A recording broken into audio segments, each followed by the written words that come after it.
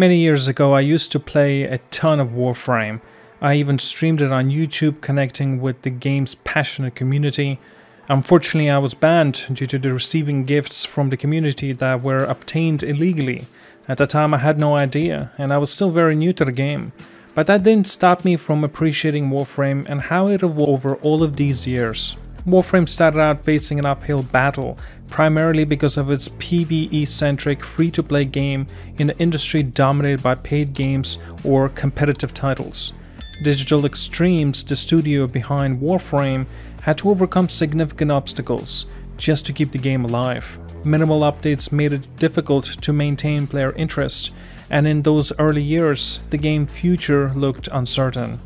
One of the most critical factors in Warframe's survival was the studio's design to hold on to their employees. In the darkest of times, when ZDEyE was teetering on the edge of closure, they retained their experienced development team. These developers, who had been institutional knowledge of the game, were able to steer Warframe through its rough early days. Without its core group of individuals, the game likely would not have turned out into this massive success that it is today. After the game's release on Steam, Warframe began to expand rapidly, both in terms of the content and the player base. The developers introduced features like clans, player hubs, new weapons, and a variety of Warframes. They also introduced new gameplay elements like open world areas, vehicles, and space combat. But the most pivotal moments in Warframe's history came with the release of the Second Dream, a cinematic quest that changed the very identity of the game. Up at that point, Warframe had been a solid free-to-play title, but the Second Dream elevated it to something more. With fully voice-acted characters, intricate writing, and high-quality cinematics, Warframe transformed from a fun free-to-play game into a genuine great game that just happened to be free. This shift in the game's narrative and the presentation gave Warframe the same quality and depth typically associated with the AAA blockbuster titles. The studio didn't stop there. With the subsequent expansions like the New War, Whispers of the Walls, and the upcoming Warframe 1999, ZDEyE has continued to push boundaries. These expansions bring with them deeper storytelling, higher quality cinematics, and character development that rival many paid games. Unlike most free-to-play games that change from premium content, Warframe consistently delivers major updates without requiring players to pay. This approach is a stark contrast of how other developers operate. In today's landscape of live service and free-to-play games, most companies play it safe. They focus on the incremental updates, seasonal events, and minor gameplay tweaks, all while locking major content behind paid expansions and microtransactions. This trend is evident across popular titles like Fortnite, which is known for the updates its map, modes, and customization options regularly. But most games that didn't take risks or make significant changes without attaching a price tag. The biggest offender, obviously, is Destiny 2. ZDEyE, however, has never shied away from making bold moves. A great example of this is the introduction of the Railjack system, at one point unlocking what could be described as a Sea of Thieves in space. The Railjack is a fully customizable ship that can be upgraded and operated by players in co-op. You fight other ships, board them, steal them, and raid enemy bases. Although it had a rough launch and some initial issues, today is one of the most fun systems in the game, feeling as if it had been there from the very beginning. One of the things that impressed me most about ZDEyE is how well they supported their community. They value players in a way that many developers simply just don't anymore.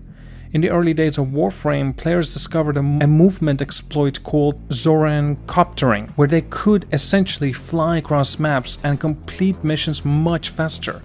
Instead of punishing the players or removing the exploit, ZDEyE embraces it. They saw that players were doing this to make the game more enjoyable, so they overhauled the entire movement system to create one of the most fluid, enjoyable systems in gaming.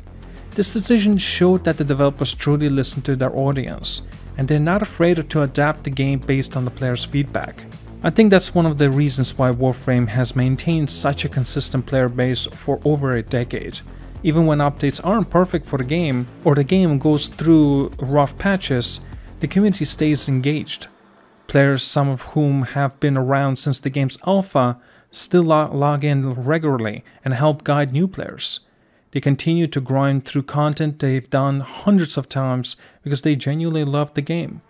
And a big part of that is due to how Digital Extremes treats them. The studio's weekly dev stream are prime examples of this. Every week, the developers, including the CEO, goes live on YouTube and Twitch to talk to the players, answering questions and share updates about what they're working on. They joke around, share stories, and show off community art. They also host Prime Time every Wednesday and Thursday, where the developers play the game with players, giving away skins, in-game items, and premium currency. This level of engagement is practically unheard of in the gaming industry. It makes players feel like they're truly part of the game's development. Digital Extremes recognizes something that many developers have forgotten. Players are lifeblood of the game. Without them, there is no game. This understanding is woven into every aspect of Warframe's development, from how the developers interact with the community to how they have designed the game itself.